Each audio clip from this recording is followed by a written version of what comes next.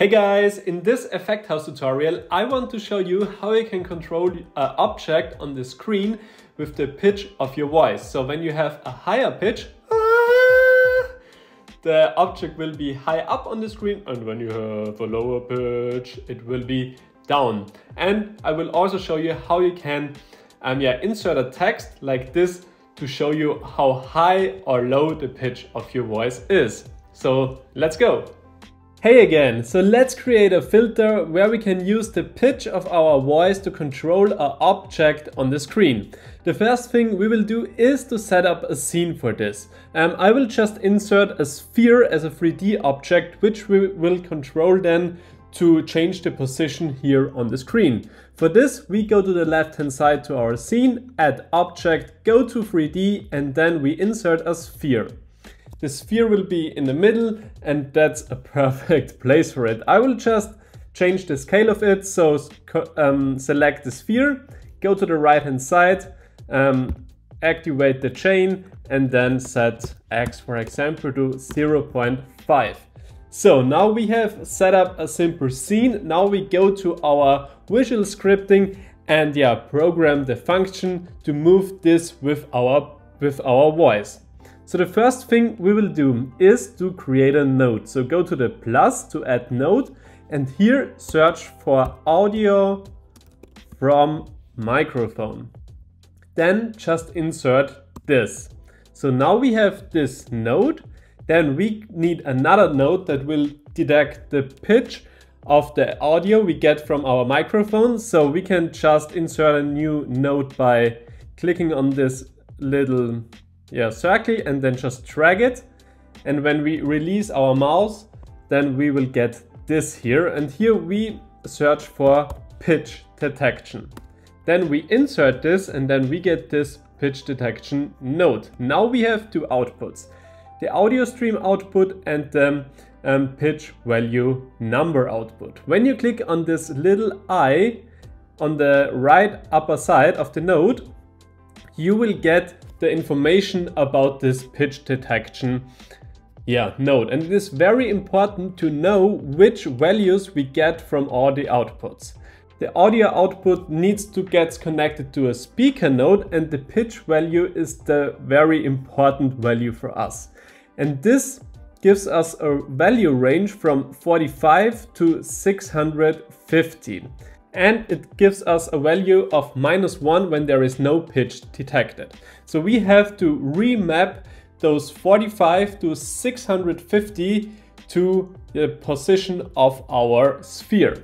So the first thing we will do is to create a speaker node, because otherwise this will not function. I don't know why, but we need this speaker node. This was something I was struggling a lot because it wasn't working, because we need this speaker node. So go to add node and search for speaker.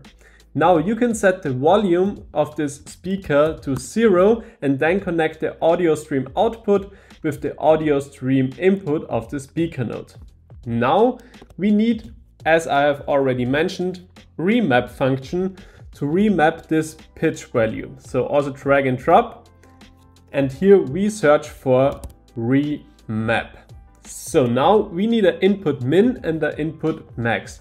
As we have already seen, the input minimum is 45 and the input max is 650. And we will map this to an input min and the input max for the Y of our sphere. So I will just play around here with the position of my sphere to get a feeling of the numbers. So select the sphere, go to the right hand side to position.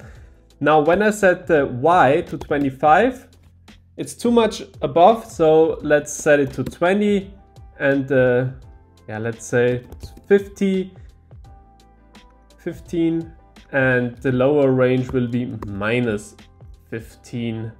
Then it will just overlay with the record button, so let's say -12. So our output minimum will be -12 at the remap node, and the output max will be 15. So now we need to give those numbers to our position of the sphere. So select the sphere, Then go to the position, click on the little circle next to it, and then here click on set position.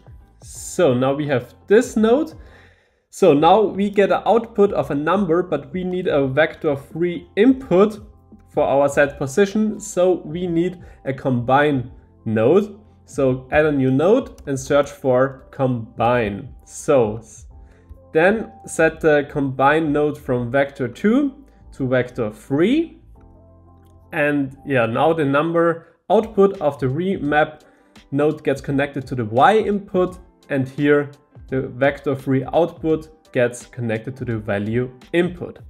Now we need, of course, trigger our set position node, and we will do this continuously. So we will get our update node, which is automatically created at the beginning, and then the next output gets into the enter input of this set position. The problem with the audio filters is that we can't test them here in Effect House, so we have to go to preview in TikTok and then test this in the TikTok app. So just click here and then scan this QR code. So now we can test this. So when my pitch is high of my voice, it is higher up, and when it's low, it is further down. So yeah, now you can play around with the values, and now I will also show you how you can show the values here on the screen if you want to program in, need them to program some specific features of your filters. So for this we need to add a new object to our screen. So add object, then search for a 3D text element. Now we see this in the middle of the screen. Now select the 3D text element, go to the right hand side, go to text, to the circle next to it, and then click on set text. Now we have the set text here in our visual scripting panel, and now we can connect the pitch value output with the value input of the set text. Now Effect House will automatically create this data convert node, so it's converts the number output to a string output, which can use at the set text. And now we also need to trigger this, and now we use the next output of the set position for this. And now we can test it again in TikTok.